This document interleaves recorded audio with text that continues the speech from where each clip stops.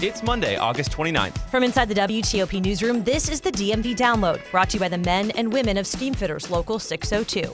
Get an estimate and learn more at steamfitters-602.org. The DC sports and crime worlds clashed this weekend when two teens tried to carjack Washington Commanders rookie running back Brian Robinson and shot the star player multiple times. Megan is learning more details about what happened from her law enforcement sources, and we talk about how prevalent this type of crime is in DC. These things happen in seconds. Yeah. I mean, the groups that do these carjackings, it's like they move in without you really seeing them, and they jump in the car and they go. Like, Right. we're talking like a 10-second crime. Draw a gun, get keys, take the car. And this obviously has the potential to be a huge hit for Washington's football team. We talked with WTOP sports director George Wallace about what this means for the Commanders and their roster decision as the season is about to begin. He was drafted to be, eventually be the starting running back, and I think he was going to be that. Thanks for joining us. I'm Megan Cloherty. And I'm Luke Garrett. We're now piecing together what happened on 10th and H Streets Northeast yesterday evening when Brian Robinson was shot multiple times during this carjacking attempt. And Megan's been on the phone all morning and yesterday evening as well, getting the details from her sources throughout the law enforcement community. So we don't have the whole picture yet, Megan, but it's coming together. So let's start with the carjacking and shooting. Yeah. Where did it happen exactly? So Brian Robinson was at Crab Boss, which is like a really good seafood place that has a like all-day brunch on Sunday, just FYI if you're looking for something. 10th and H Streets Northeast. And he is out of his car when he's confronted by two teenagers. DC police say they were between 15 and 17 years old. The descriptions are really vague, so beyond that, we don't want to really say much more. It's not going to help us find him. Right. Chief Conti says Robinson fought back against one of the gunmen Okay. and was shot by the second. His car was a Dodge Charger Hellcat, which is kind of a cool-looking Charger. Muscle car. Muscle car. It was a white car with like a black stripe, so it was not like neon green, but it was a little showy, Right. and it stood out on the street. Okay. So he's shot. My law enforcement sources tell me that he was shot in the hip and he was shot in the leg. That's new this morning. Got it. And just for the listeners to know, this is where Ben's Chili Bowl is, kind of the area. Yeah, there's a lot of restaurants down Right. there. I A mean, lot of it's a bars, hopping area. Exactly. Yeah. And there would have been a lot of people around too. So it is sort of surprising because it was just so busy. And, Right. and at 5:30, obviously, it's still light outside. Right. So this happens, and the scuffle happens. I don't know if Robinson was with anyone else, Okay. like in his car or was nearby with him, but somebody drops a gun. One of the teenagers drops a gun, according to this law enforcement source. After the scuffle. Or during or whatever. Okay. They find the gun later, and the ATF, I understand, is now tracing that gun to see, obviously, if there's any fingerprints, if it has a history of other crimes on it, that they could possibly track down these suspects. And do we know if they took his muscle car? I mean, did they take it or was it left there? They didn't take it. Okay. They fled and they got back in their car and drove off. And it turns out from Robert Conti, chief of DC police, we learned today that car was stolen. So it had been stolen out of Prince George's County on Friday. And then Sunday night, rather, they found it abandoned, that same car. And the teens have not been found. Right. And they're still on the loose. Yeah. I mean, and honestly, the description isn't going to help us. So it's a matter of like, you've got to think that there's surveillance down there they're going over, witnesses. Right. But I mean, from everything we've heard about carjackings and how like prevalent this crime is, and we could go into the numbers next, but these things happen in seconds. Yeah. I mean, the groups that do these carjackings, it's like they move in without you really seeing them, and they jump in the car and they go. Like we're talking like a 10-second crime. Draw a gun, get keys, take the car. Yeah, so sometimes people who may have been just like right on the street may not have known it was going on until those shots were fired, obviously. Right. But they try and do it really, really fast, so it's just like you're caught off guard and the car's gone. I mean, and let's get into the numbers here. You've been pulling some, data from DC's crime log. What are we seeing? What have we been seeing this past summer? So we've been talking about really since the pandemic began, how carjackings have just gone, just skyrocketed as a crime. And not just in DC, I will say. Yeah. Right? I mean, all over our area, but also all over the country. Year to date in DC, there have been 326 carjackings, which is not nothing. No. Obviously, there's an interest in Brian Robinson, right? Because he's this all-star running back. Yeah. He was the hope for the team. Massive potential. Right. A lot of people are interested in this guy. Yeah. But, I mean, if this has happened to your mom or your neighbor or your coworker, it's just as big of a deal. So I don't think we should minimize how many people this has happened to. And this is just in D.C., right? I mean, we're not talking about Maryland and Virginia. Carjackings involving guns in D.C., 73% of those 326. So most are really dangerous. Yeah, weapons involve are guns, involved. right. And 87 of those 326 have been closed, meaning, they found the person who was responsible and there was some kind of end to it. Now, Chief Conte spoke today and he called this incident a reckless use of a firearm. When you talk about people using firearms in communities, that make people feel unsafe, and we want to be there to support community members, but also lock up bad guys and hold them accountable for their action. WTOP's John Doman was down there, and we also spoke with Charles Allen, who's council member and chair of the Public Safety Committee. And he was saying, he kind of brought up that idea that this is a problem regardless of who you are. Right. I mean, this is a safety issue. There's a lot of victims of crimes that aren't going to get this level of attention as well. And so that's, our priority is just as much for him as it is for anybody else. And Megan, you and me sat down with D.C. Police Chief Conte on June 6th, right at the beginning of the summer. And we brought up this issue of carjacking. And he really said it's what keeps him up at night. I just get the sense, and this is just me, people are at a different place right now. Tension is high, and people, the tolerance that people have, for one another. I mean, anything. I mean, it throws people just off the rails, and at a level right now that I have not seen in a very long time. And it seems as if this carjacking prevalence and problem is still ongoing. You know, when we look towards the realm of solutions, what's out there? I mean, I don't think anybody knows. I know the mayor today praised Conte, and so did Charles Allen, for really connecting with, they say, regional partnerships. That just means knowing what's going on in Fairfax, what's going on in Loudoun, what's going on in Montgomery County, and seeing, okay, these are cars. Clearly, they cross state lines. They cross jurisdictions. Can we band together here and kind of start tracking these criminals together? And I think that has happened. They have this regional task force that's all about carjacking. We spoke with Fairfax County Chief Kevin Davis. He said it was something that was really on the top of his priority list because talk about feeling unsafe, at the grocery store or near your house, wherever these things happen, especially if somebody's pointing a gun at you. Yeah. So as we know, these things can really become dangerous. With Robinson getting shot, and we hope obviously he makes a quick recovery, but yeah, the numbers don't tell a really happy story here. And it's kind of, we're hearing from law enforcement across the board. Obviously it's a gun problem. Yep. Obviously it's they're getting away with it. If you've only solved, 87 of 326. So it could be the same kind of groups of people who are out there. Right. That's been discussed as well. But as far as an answer, I don't think there is one right now. Yeah. And, it reminds me, kicking it back again to our conversation with Chief Conte, he talked about how to best treat these criminals who are teens. How do you do that? How harshly do you punish them? Where do you put them back in the community? And he brought up an interesting point where he said, I'm actually scared for these teens themselves because they end up getting killed and hurt a lot of the times too when they draw a gun on someone. It creates an awful situation for literally everyone involved. Absolutely. Well, we'll be keeping an eye on, Robinson and his recovery, and also how leaders around our region really respond to this ballooning problem of carjacking. And after the break, we're going to talk to WTOP's George Wallace about what this could mean for Robinson's career and what it means for the Commanders' upcoming season. Backed by the experience of its hardworking members, Steamfitters Local 602 is ready to take on your next commercial, heating, cooling, HVAC, or refrigeration project. Steamfitters Local 602 adds value to our community through its partnerships with local contractors and building owners, all while keeping the focus on improving the lives of its members and their families throughout the DMV. For work that's on time and on budget, go to steamfitters-602.org to schedule your next project. That's steamfitters-602.org. Steamfitters Local 602, changing lives. Thanks for listening to the DMV Download. If you like this show, give us 5 stars and leave us a review on Apple Podcast. We love hearing from you guys, and your reviews really do help other listeners find this, our area's only in-depth daily local news podcast. And thank you for making us a part of your day.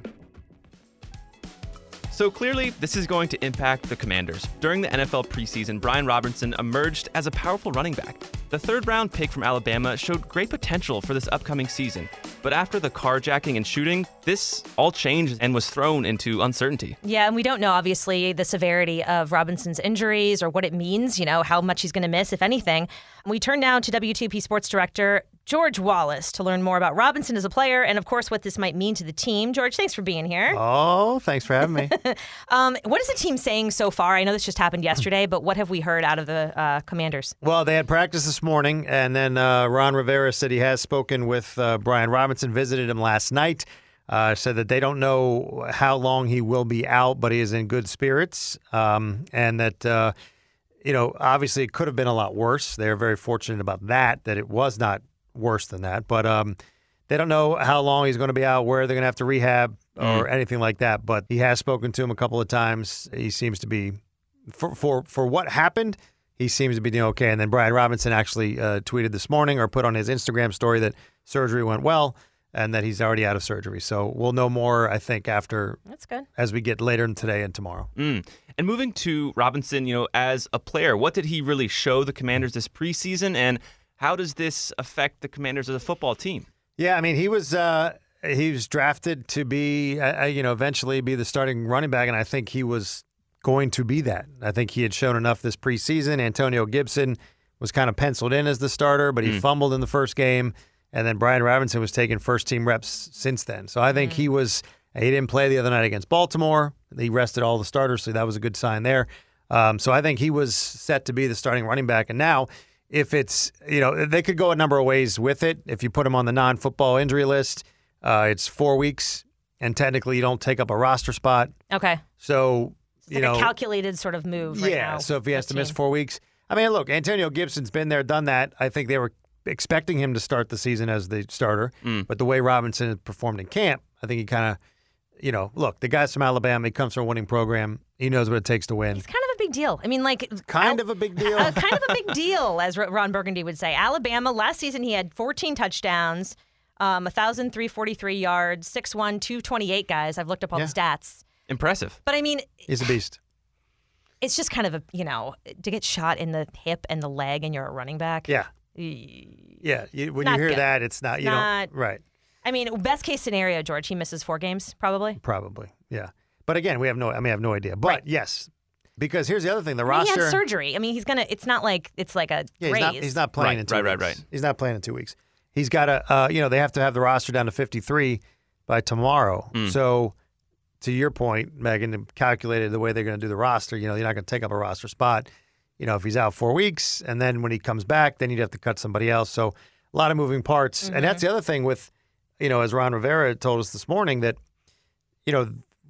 so after the preseason, the end of the last preseason game, next couple of days, coaches meet. They meet separately, and you kind of put your roster together, then they meet together, and they kind of go through cuts. So this is kind of putting them behind the 8 ball, so to say, also because they have all these meetings set up, and then they go to the hospital last night. They got the, Right. So, they have to have this done by tomorrow. And a lot, there aren't many spots up for grabs on this team. I think a lot of it was set. A few positions with some depth issues that they were probably guys on the bubble that whether a couple guys played their way onto the team the other night against Baltimore, we don't know. Right. So they're kind of a little bit behind now right. with that. So it's going to be interesting next 24 hours or so. Yeah. Do you see them pulling in another running back? They could keep somebody else on this roster for a few weeks until he's back. Or, I saw a stat that 860-some players are going to get cut. So coaches... whatever the roster is tomorrow, whatever the roster is tomorrow at 4 is not what it's going to be on opening day. So a lot of, coaches will keep somebody, then they'll go pluck somebody else off a waiver wire that was released by another team. Right. So, just maybe they got caught up in a number situation on another team. He's good enough to play, but they number have to situation. release somebody who's good from the Falcons or whatever, and we can pull them in. We've seen that a lot of times. So, more changes to come. That could, So that could be, something to watch too. And when you look forward to this regular season, you've been at camps watching the team. What are your expectations for the Commanders? Expectations. A lot of expectations. Good or bad? This team all the years. Look, it's year 3, and Ron Rivera has said since the end of last year, year 3 is the year you have to take the big next step. Year 3 under Ron Rivera. Under Ron Rivera, sorry, yes. And you have a quarterback now, a guy that Ron Rivera has said is his guy. Whether he believes it deep down or not. He said it. Seriously, yeah. I'm not so sure he believes that. But he's gone all out and put everything on Carson Wentz. So we know what Carson Wentz is. I mean, he's a decent quarterback, 60% completion, did throw 27 TDs and only 7 picks, I think it was last year. So he has the ability. It's just there's no secret. The biggest key to this year is going to be him, whether he stays healthy. And again, that's just the way it is in all of sports. Some if you stay healthy, it's a big part of it. But they do have weapons on this team if Wentz is able to stay healthy. And it's a night and day difference between he and Taylor Heineke. The defense can't be any worse than it was last year. I think they'll have to be better. How's the O-line is my question. That's the tough part, too. They have lots of injuries along the offensive line and then lots of depth issues, we need too. to protect our guy. Because you lost Brandon Sheriff also. So, the guy. Do they have the ability to win 9-10 games? Yeah, I do. The way the schedule Georgie. sets up. Double digits. You said 10. I do. Schedule sets up nicely. They've got some weapons. You're playing technically a last place schedule. But again, that changes year to year in the NFL too. They have Jacksonville, Detroit, weeks 1 and 2, the 2 worst teams last year. They're getting better. Jacksonville's a new coach. So, but my point is, if you are who you expect yourself to be in year 3, I don't care how good Jacksonville is, how much they've improved. You can't lose that game. You can't lose to Detroit. Right. You're set up to win. I mean, Must if you wins. don't win those 2. Yes. You don't have many must wins in weeks 1 and 2. It's a must win. Huh. Okay? Write it down. We're here for Take it. a picture, recording I've written it down, George. Write it down. George Wallace. But don't hold me to it. With all of the optimism. Thank you for being here. Thank you.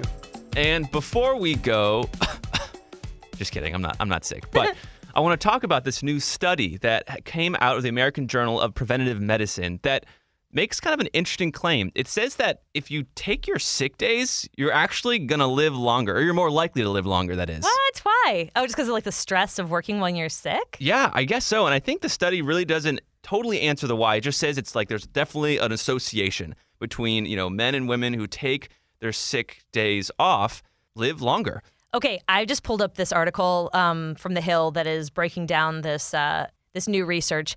And listen to this. Specifically, mandatory paid sick leave was associated with lower rates of suicide, homicide among men, and lower homicide and alcohol-related mortality among women.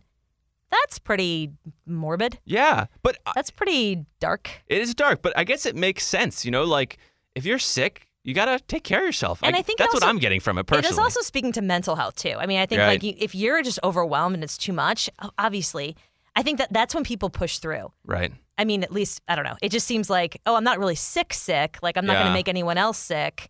But yeah, you need that time. You need that break. Totally. That's so interesting. Yeah. And the article also says that the United States is one of the only developed countries without a national paid sick leave policy. I mean, here at WTOP, we are we are lucky that we have paid sick leave, which is really nice, but not everyone in this country does, which this study maybe, I don't know. I mean, what does that say? Right. It could mean that you just don't get paid that day or whatever it is, which obviously then it changes your mind as to how you want to take your sick days. That's interesting. Well, take your days. If you're sick, take it off. Get some rest. That's good advice for a Monday when we're all like, ugh. I know. And that'll do it for us today on the DMV Download. We are sponsored by Steamfitters Local 602. Our managing editor is Craig Schwab, and our music is by Real World. Give us a review and rate our show if you get the chance, and while you're at it, hit that subscribe button so you never miss an episode. You can also find us on social media where we're posting content every day, and you can find out more about this podcast and become one of our VIP listeners at dmvdownload.com. The DMV Download is a product of WTOP News. Listen on 103.5 FM in the D.C. area, 107.7 FM in Virginia, 103.9 FM in Frederick, online at WTOP.com, and on the WTOP News app. Have a good night, guys.